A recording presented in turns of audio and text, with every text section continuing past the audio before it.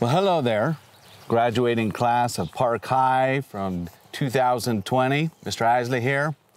Say, I'm out here at the woodlot with here at Park High. I thought it was maybe a little more appropriate setting, and I convinced Mr. Lende to come out here and do this here. I want to take just a moment to thank Mr. Lende for videoing things not only for staff but students, and helping all of us to better communicate during these last few months. So thank you.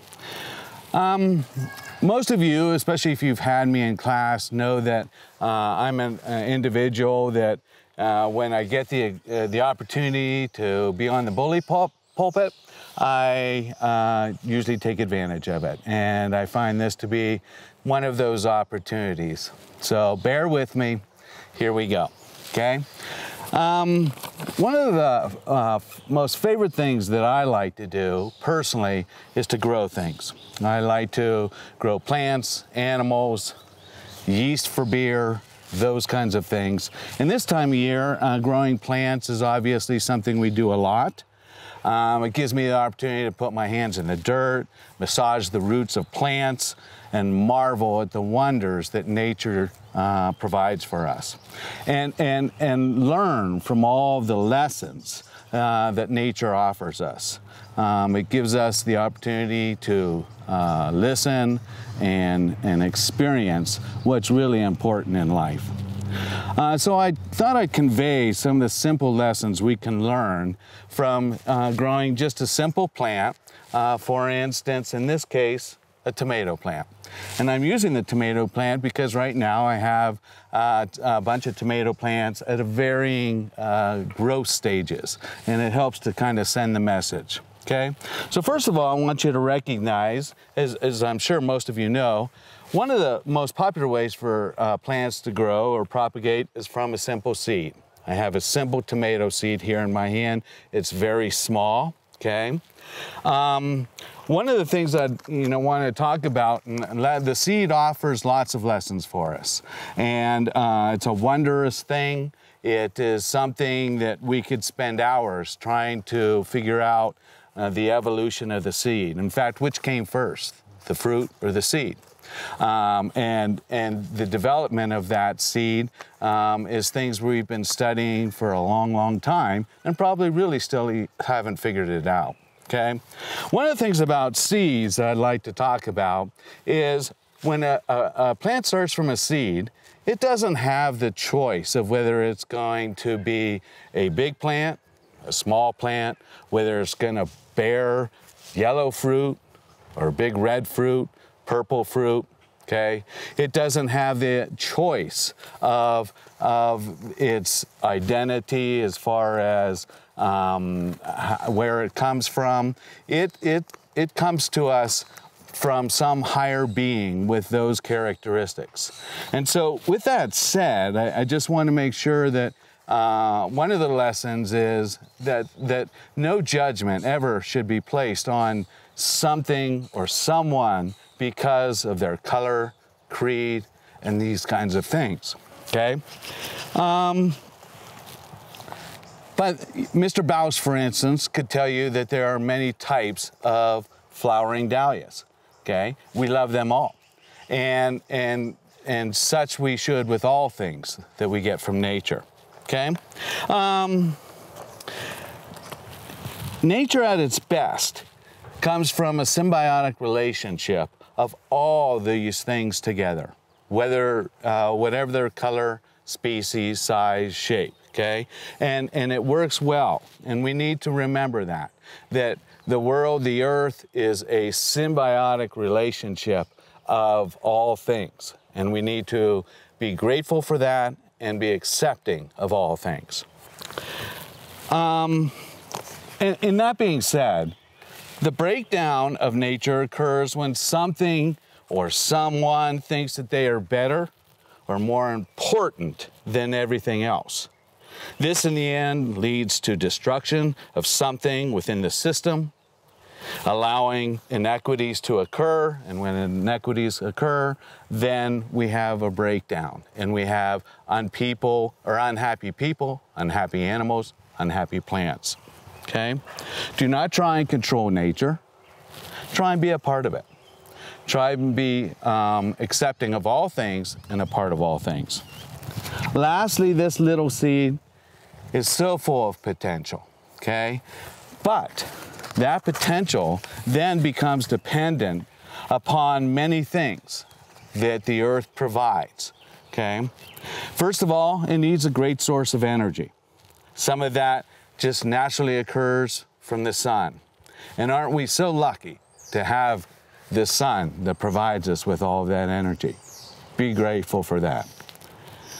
But also though, you know, some of that energy needs to come from other means. Food, nutrients, minerals, all of which the earth provides. But the young plants oftentimes need help obtaining those things, much like you did. So, another thing we need for the seed to be successful and reach its potential is a place for it to spread its roots, okay?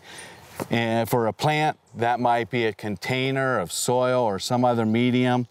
But for humans, it's a good loving home and community and relatives and friends. These are the things that instill goodness within us and help us to grow and prosper and be successful. For a seed to grow well and have the potential, it needs a good abundance of clean air, clean water, and just a clean environment. Please, please don't take that environment for granted. It's so valuable to us, and we can't lose focus on the importance of all of that. Okay? A plant and a seed needs a loving and nurturing hand. Someone to make sure that it receives the essential necessities, okay? Especially for when we are young. And so in that growth, that takes, it takes a lot. It takes a village. It takes our families, our communities, our schools, our teachers, our coaches. They all play a very important part of this for us as humans, just like I played an important part in caring for these plants, and so will others as they do that, okay? On this note, I want to just mention quickly that I've been with the Livingston education system for 30 years. And in that time, I can truly say that we have a great village. We have just a bunch of very fine people that have been worked hard to care for the youth of our community. And you're very fortunate for that.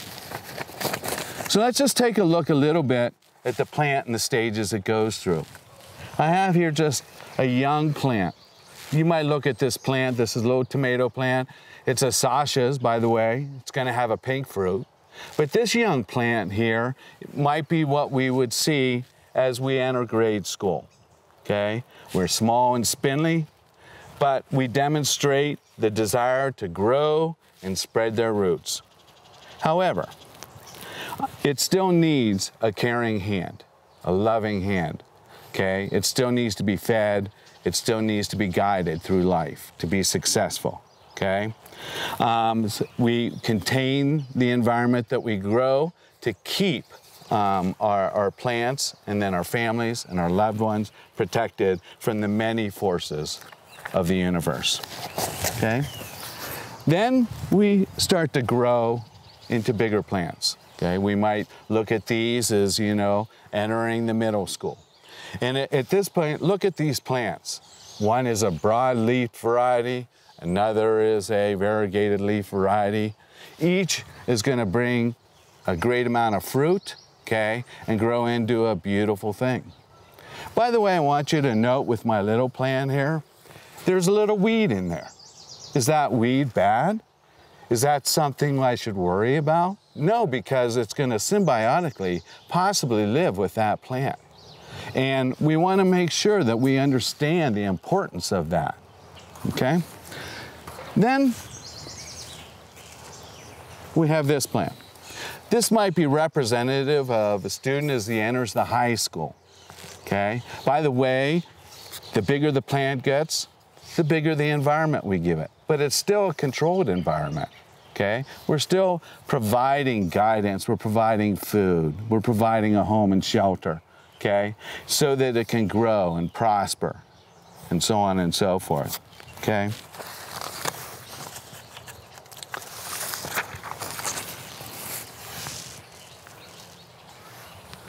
Here you are now. You're ready to bust out of this pot, okay? You're starting to flower. You're starting to expand your roots. You're starting to expand your leaves, okay? And this is then the stage where you now, as you bust out of this pot, have to start making some decisions for yourself, okay? Life is now much more up to you. A few things, a few words of advice. Don't let yourself be overexposed. Don't get too much sun.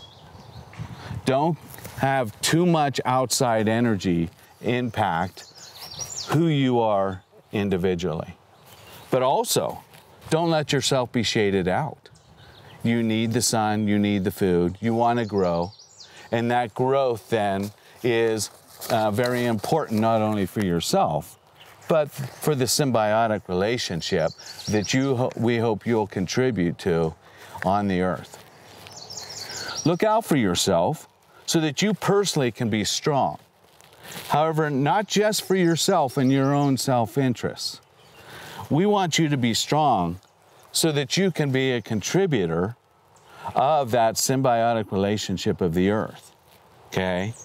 We want you to become successful and living with the earth in harmony and peace, and help guide those around you and on the earth to do so as well. With that all being said, I'm going to end just with a quick quote, okay? And this quote is something that my son once said at a very appropriate time, and it's a funny quote in that it comes from the famous Joe Dirt. And Joe Dirt basically said, life is a garden, dig it. Congratulations, good luck in the future. We'll see you soon.